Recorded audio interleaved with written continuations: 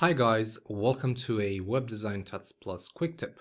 I'm Adi Purdila and today we'll talk about Photoshop swatches.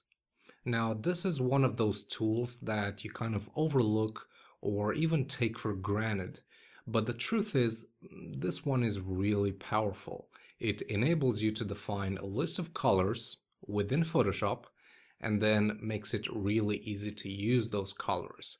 You don't have to remember hex values or color codes or anything like that.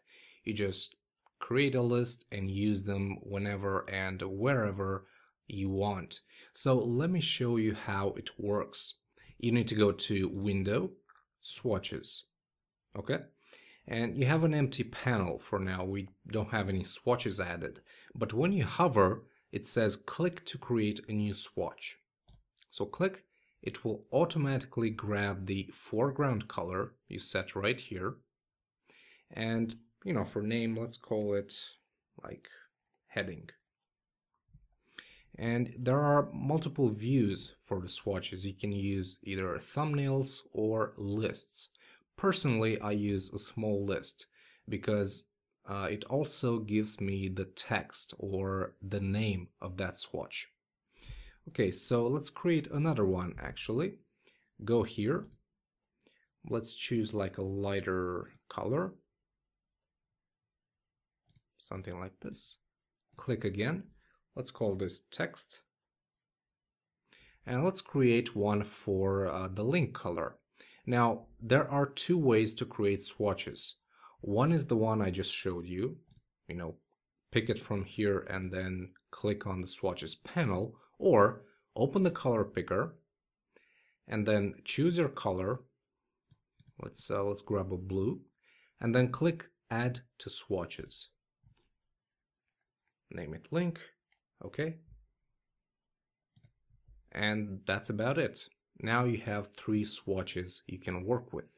So what can you do with them? Well, let's create a piece of text. Okay, so we have some basic text. We have a heading, which will give it the color for the swatch heading. We have the text, which will give it this color, and we have the link, which already has the foreground color. But as you can see, it's really easy to assign a color, and you don't even have to click on the square on the thumbnail right here. You can just click on the whole row if you're using the list view. So for example, heading, I can click here, here, or here. It doesn't matter. It will select that color. Now the cool thing about swatches is you can have like different collections, different lists of colors for different projects. For example, how I work, I have like for each project that I'm making, I create all of my swatches, for links, borders, different backgrounds, text, light text, heading colors, all that stuff. I create them all here, and then I click on this little arrow, and then I choose Save Swatches. And I save them in, I have a folder dedicated for this. So let's do a quick test here. Let's call these test. It saves them with the extension ACO. Okay, so save. And that's it. Your swatches are now stored. If, for example, you worked on a different project and you want to load those swatches that you saved a while ago, so for example, let's just get rid of these. We can do load swatches, test ACO, and it brings them all back. Now earlier, you just saw me deleting some swatches.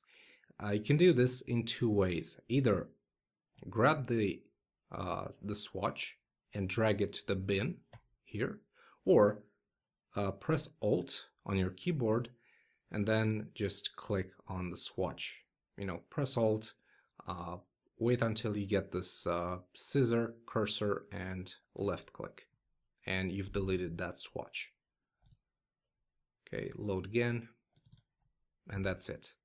And since I started using it, I noticed a big increase in productivity.